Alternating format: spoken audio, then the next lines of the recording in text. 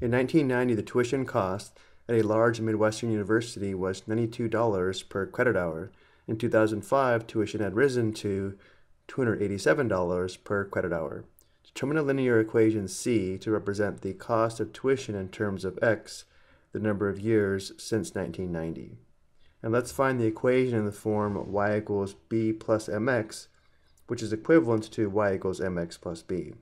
In our case, though, notice how x is the input variable and c is the output variable, and therefore our equation is going to be in the form c equals b plus mx, where b is the initial value or starting amount, also known as the vertical intercept, and m is the constant rate of change, also known as the slope. And now going back to the given information, since x is the number of years since 1990, and in 1990 the tuition was $92 per credit hour, we can represent the information as an ordered pair, and the ordered pair would be 0, 92.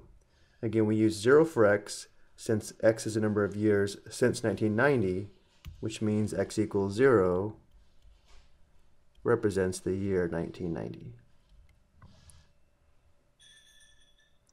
Notice how each ordered pair is in the form of x, c. We also know in 2005 tuition had risen to $287 per credit hour, and since 2005 is 15 years after 1990, we can represent the information as the ordered pair 15, 287.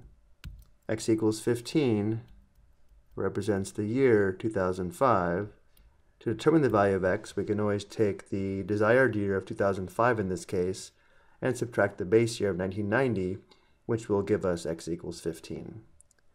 Now that we have two ordered pairs, we can determine the equation in the form c equals b plus mx. And again, b is the initial or starting amount, which would be the tuition in the base year of 1990, which would be $92 per credit hour.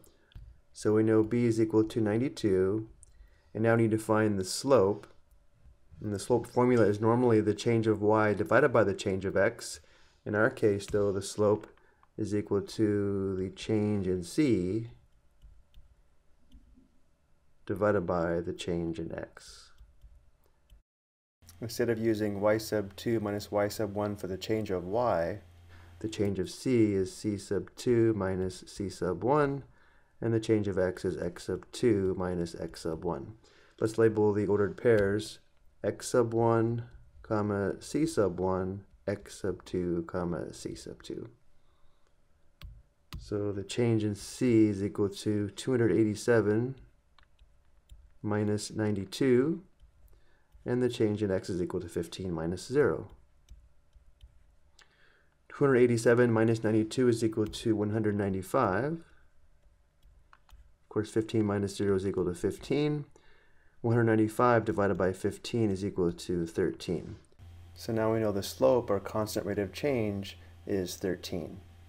The tuition cost is increasing by $13 per credit hour per year.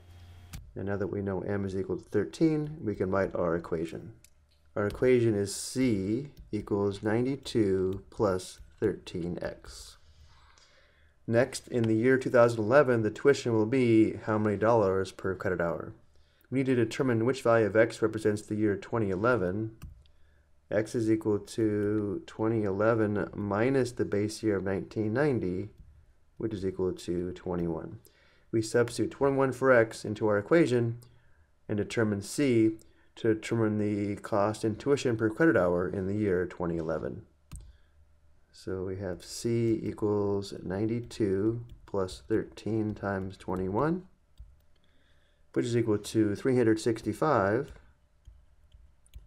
which means in the year 2011, tuition will be $365 per credit hour. And for the last question, in what year will tuition be $430 per credit hour? So notice now they're giving us the cost per credit hour, which is c. So they're giving us c equals 430. So we substitute 430 for c in our equation and then solve for x and determine what year the x value represents. Substituting 430 for C, we have 430 equals 92 plus 13x. We first isolate 13x by subtracting 92 on both sides. Simplifying on the right side, 92 minus 92 is 0. We have 13x equals 430 minus 92 is equal to 338. The last step is to divide both sides by 13. Simplifying, 13 divided by 13 is 1. 1 times x is x. We have x equals 338 divided by 13, which is equal to 26. So our answer is not 26. We need to determine what year this represents. And since x is a number of years since 1990, the year is 1990 plus 26, which is equal to 2016. In the year 2016, the tuition will be $430 per credit hour. I hope you found this helpful.